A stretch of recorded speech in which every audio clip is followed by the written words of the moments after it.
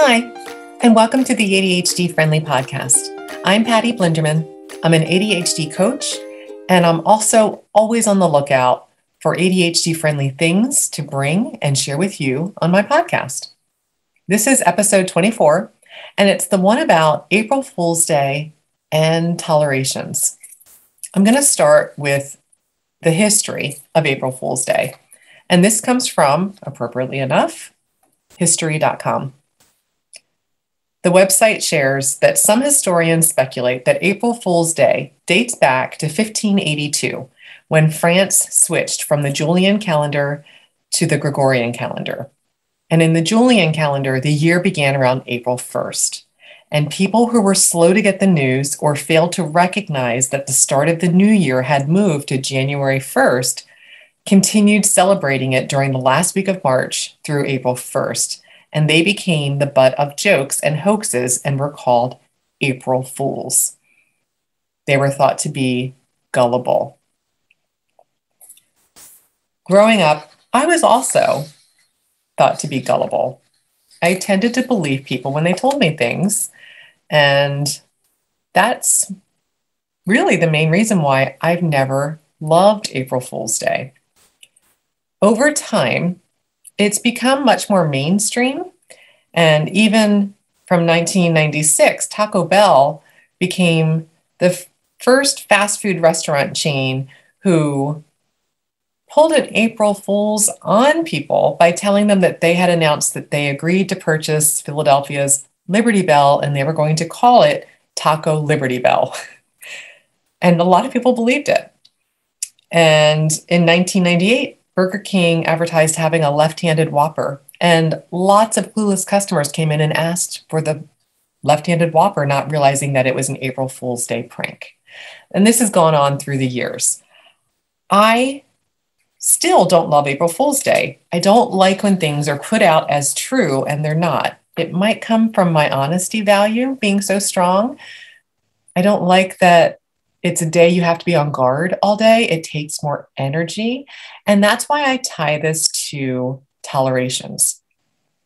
Tolerations are anything that by definition drains your energy. They can be in any area of your life, from tolerating different people, tolerating things at work, tolerating things at home like clutter or a light bulb that's out. They can be in lots of different areas. When I talked about doing this episode and my inspiration for doing this episode with my assistant, she shared her own April Fool's Day story from when she was a child. She said that she was part of a carpool and her mom was driving that day, and she went to her friend's house and knocked on the door to let them know that they were there to pick them up for school.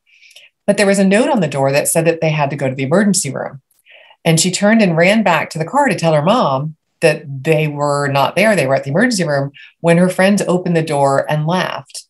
And she was so upset that she told her mom she just wanted to go home. This, I thought, was such a great example of it. A lot of times these April Fool's Day pranks are done with good intentions and just, as light humor. But depending on how you tolerate it, it might drain your energy. So I wanted to talk about tolerations and how to support yourself to manage them with a bit more ease. And April Fool's Day felt like the perfect day to do this. So I want to begin by just sharing a strategy to maybe explore if April Fool's Day drains your energy, or if you have other things in your life that you're tolerating. Again, a toleration is anything that drains your energy. So it could be a sink full of dishes. It could be maybe your dishwasher's broken and you're washing them by hand. Maybe your clothes are a little tight, or your shoes are falling apart and you need a new pair. Anything that you're tolerating drains energy. So there's a method called the 4Ds method.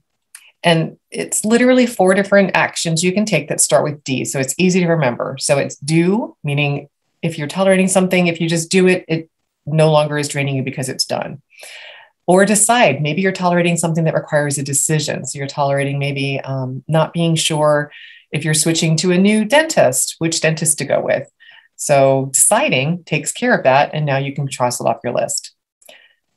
Deleting it, meaning get rid of it. Maybe there's something that you have on your list of to-do things and you really don't want to do it. And you don't have to do it. So you can just decide, I'm taking it off the list. I'm not even going to ask myself to do this. I'm not going to do it. An example here might be that you're planning to do a certain exercise or go somewhere. And you're like, I'm just not going to do it. Cross it off, delete it. The fourth D is delegate. And that's exactly what it sounds like. You're going to delegate it to someone else. So maybe it's a broken light fixture. So you change the light bulb and it still doesn't work. So you need to delegate it to an electrician. So just making that decision and delegating it gets it done. There are some other Ds that also work here. So building on the 4 Ds, you might know how to do it, but are resisting doing it. So it might be that it's too big of a task. So maybe it's dividing it into smaller pieces. So let's say you want to organize your photo albums or all of your digital photos. Maybe that's way too big and you need to divide it into steps. Maybe you begin by just looking at the past month of pictures or the past year and go from there. The next D could be assigning a due date. So maybe it's just too wide open and there's not a definitive endpoint. So you set one to make it a little bit more urgent. So you decide, I'm going to do this by. So if there isn't already a due date built in, you're assigning yourself one, and maybe build in an incentive to make it a little bit more sparkly. Another thing that sometimes we can be tolerating might be something we just have to deal with. There's nothing we can do about it. So maybe there's a loved one in your life who maybe there's certain things they do that you find really difficult to tolerate, but maybe if you listen to my podcast on Seinfelding ADHD, the Serenity Now approach, where you have a mantra or something that you tap into that helps you to tolerate that without it draining so much of your energy. Because some things we really can't just cross it off and get it off our list. There's something we have to figure out how to deal with and do that without it draining so much energy. Maybe you have chronic pain or somebody in your life that has a chronic illness. And we just have to explore ways to tolerate that with a bit less energy being drained. And the last is to discuss it. The last D is discuss. So maybe this is relating to a person, maybe something somebody's doing is draining you, but they're not even aware of it. So it could be figuring out how to have a conversation and discuss it so that you're finding ways to manage that with more ease, maybe together, collaboratively. So that's the D's method. And I have a tool I'm going to share as a PDF that I created. I call it the top 5 tolerations. And it's just a tool that I created to be able to manage tolerations with a bit more ease in different areas. It's going to be different colors when I post it because I have to reformat it. But I have at home, identify the top 5 things that you're tolerating at home and just list them. Excuse me. And then top 5 tolerations at work, top 5 tolerations in your family. So once you have your list, the next step is to look for any patterns. And then the last step is to do the Ds. See if you want to just do it and get it crossed off your list, or if you need to decide something or delegate something or delete it, go through the Ds and see what you can get crossed off and just notice. Often we're tolerating something so long, we're not even aware of how much it's draining us. And my favorite example here is a light bulb. I'll tolerate a light bulb going out and mean to change it, intend to change it. Maybe I need to buy more light bulbs to replace it. When I finally replace that light bulb, it's like I'm finally, like I have this amount of energy that I had no idea was being pulled away from me by tolerating that light being out.